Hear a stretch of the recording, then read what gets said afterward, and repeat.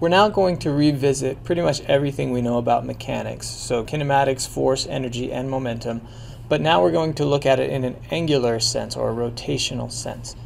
We'll start out by looking at a rotating sphere. Now we could describe this with linear quantities. We could talk about the velocity of every point on the surface or even all the points on the interior, but they're going to have different velocities and there's going to be a whole bunch of them, and that would be a big mess for something that looks like a pretty simple motion that's going on here. Now if we use angular quantities, we would notice that the whole thing is rotating at the same rate. Any point on the interior, exterior, near the equator or the poles, they're always going to have the same angular quantities. So if we can come up with a system for describing this motion in terms of angular quantities, then our life will be a lot easier. Now we're looking at the same basic quantities with the same relationships. We just use different symbols.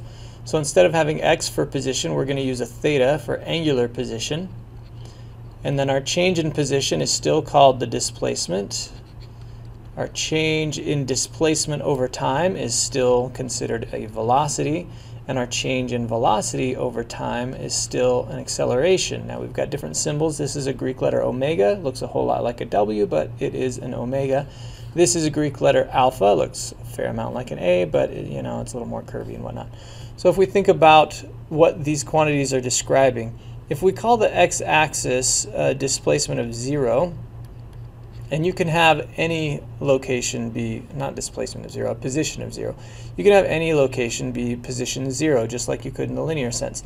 Then you can have some location along this line here that is theta 1. So everything that lies along that line has the same angular position of theta 1. And then if the wheel rotates a bit, such that this line here is now oriented over here, it's now at a different location, now theta 2. And you would have a change in location, a displacement of delta theta, which is going to be given by that angle there. Okay, and then if we knew the time it took to go from there to there, we could divide that delta theta by a time and find the rotational or the angular velocity. And then maybe it goes to some other position over here where we have some big long theta 3. And if we knew the difference in the velocity going from 1 to 2 and then from 2 to 3, maybe we have some acceleration going on. So we would divide the change in angular velocity by the time. Now these are only going to give us average quantities, just like we saw with the linear case. If you only know the endpoints, the location here and here and here, and not exactly what happened in between, you can only find the average quantities here. But we can find the instantaneous quantities by using our kinematic equations. So just like our wonderful linear kinematic equations, I'm sure you've missed these guys, we can have the exact same equations in the same form, substituting in our theta, omegas, and alphas, and all of these relationships still hold. We can also go back and forth between the angular and the linear quantities. As I mentioned earlier with that rotating sphere, every point on that sphere does have a given velocity. And all we have to do is multiply the angular quantities here by the radius, where r is defined as the distance between the axis of rotation. Often that is the center of the object, but it doesn't have to be. It's the distance between the axis of rotation and the point that you're concerned about. So even though if we imagine this disk here rotating, even though all of the points on the disk are going to have the same rotational velocity because they're going to have the same change in angle over time, they will have different distances traveled because this guy is going to travel in a larger circle. That's a terrible circle, but you get the idea. Larger circle than some point close by here, so that's going to be a smaller circle. So this L here is going to give us the distance traveled. It is a distance, not a displacement. Also, this guy is going to be moving faster here than this guy, so again that difference in r is going to make v different depending on how far you are from that axis of rotation, even if omega is the same. Now here we have tangential acceleration, and what happens here is if this disk is speeding up or slowing down, then we have tangential acceleration. We call it tangential because it's always going to be tangent to the circle. Now if it's rotating counterclockwise and speeding up, then alpha is going to be in this direction, tangent to the circle. But it doesn't have to be in the same direction as rotation, just like we saw with linear acceleration. You can be moving forward and slowing down, and your acceleration would be backwards. So this could be rotating counterclockwise and slowing down. In that case, the acceleration would be in the opposite direction. Now it gets a little tricky because we've seen things moving in a circle. Now we're not so concerned about circular motion because we're more concerned about the motion of the entire object, but you can describe a point on the object as moving in a circle.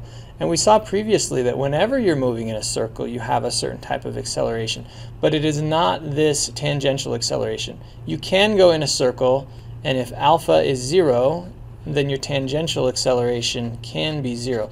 That other type of acceleration, we called it centripetal acceleration most of the time. Here they call it radial acceleration on the diagram, so I used an R here as well, but often we wrote it with a C there. And this was our equation, v squared over r, if you remember that, and it was always toward the center of the circle. So whenever you're going in a circle, you may or may not have tangential, so that it depends on the situation, but you always have radial acceleration. And we can relate this radial acceleration to the same angular quantities by substituting in r omega for v, and since that's quantity squared, one of the r's cancels out and you get omega squared r. So that's one way to find your radial acceleration. So just to give you a little visual example here we have a disk rotating at a constant rate. So omega is constant. Now your velocity is going to depend on how far you are from the middle, because your velocity is r times omega and they have different r's. Your accelerations, your centripetal accelerations, are also going to be different depending on your distance from the center, because your v's are different and it's v squared over r, and your r is different as well. In this case you've got a constant rotation rate, so you don't have any alpha, you don't have any angular acceleration. Now let's jump back to this picture for a minute and assume that omega is growing. It is no longer constant. In that case, if it's growing, we're going to get an angular acceleration in the direction of rotation, since it's increasing, which tells us that our tangential acceleration is not 0. So we will have a tangential acceleration in addition to our angular acceleration. Now over time, our tangential acceleration could be constant if we're speeding up at a constant rate. But as our velocity gets bigger, that means that this one is going to grow with time. So there's all kinds of things going on here. If we wanted to find the total acceleration at a given moment, since this guy's changing, we would just add these two vectors together. So add that guy over there, and your total acceleration is going to be something off in this direction here. If we wanted to actually find that value, we would do vector addition. The total acceleration is the sum of the tangential plus the radial or centripetal acceleration here. Now don't just add these two numbers together, these are vectors, so you have to add them like sides of a triangle. If you wanted to find the magnitude, for instance, of the total acceleration, it would be the square root of the magnitudes of both of the other accelerations. Now the last thing we're going to look at is rolling motion and how to analyze that from different perspectives. So to start with, let's imagine somebody riding by on a bicycle and somebody standing on the sidewalk, stationary relative to the sidewalk, watching that bike go by.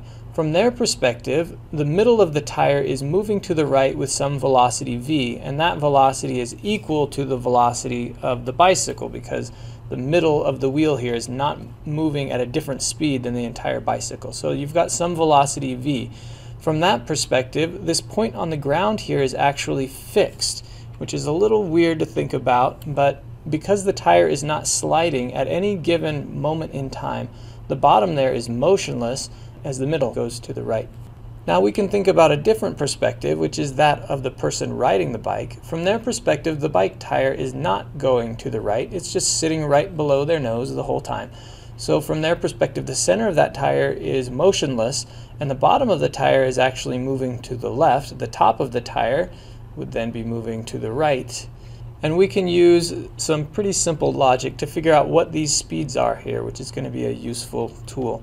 If we think about the observer on the sidewalk who said that the middle of the tire was going to the right with some velocity v equal to the speed of the bike from their perspective, and that the bottom of the tire is 0, well, that gives us a relative velocity between these 2 points of relative velocity of v, because here v is 0. Now, all observers from any perspectives, as long as they're inertial perspectives, they're going to agree on the relative velocities of 2 points. For example, if you have a police officer running down a pickpocket, whether you're moving in a car or walking on the sidewalk or standing still, you're going to measure their velocities differently, but their relative velocities, basically how fast the police officer is gaining on the pickpocket, hopefully if they catch them, those relative velocities are always going to be the same for all observers. So what that tells us is the relative velocity between these 2 points has got to be the same as between these 2 points. And here we said the center had a velocity of 0, which means this velocity here is also v, or you could call it negative v, I guess, since it's going in the other direction. Now, we can also think about, from this perspective, the wheel is just turning, and the bottom of the wheel is going to the left at the same speed that the top of the wheel is going to the right. Because just imagine a wheel sitting there spinning at a constant rate. Obviously, this end is going to be turning at the same speed as that end. Well, that tells us the difference between these two is v, and that also tells us that the top of this wheel here is going to be going at twice the speed of the bike. So this is just kind of a useful little tool, because often we will know how fast the bike is going, and then we might need to figure out the centripetal acceleration on the edge, and this is going to allow us to relate the speed of the bike to the rotation rate of the outer edge of the bike. From this perspective here, you want to think about it as rotating about point P, so it's like this whole tire is going to be rotating down around like this, and that's why that ends up going twice as fast as the middle, whereas here you think about it as rotation about point C. Okay, that's all. See you next time.